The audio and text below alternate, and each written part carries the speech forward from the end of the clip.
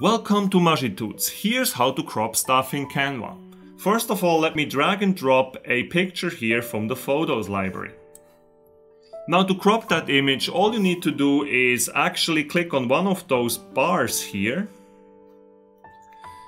And like this, you can actually crop that picture.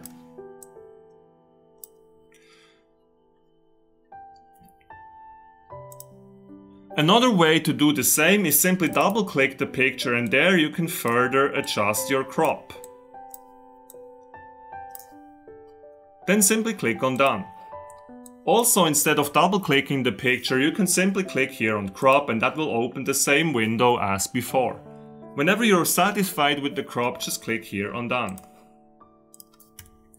Now cropping also works with elements. Let me drag and drop here a simple element from the Elements section.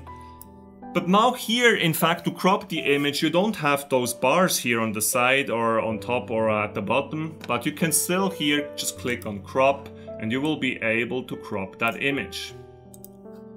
Also, you can still just double click the image and further adjust your crop.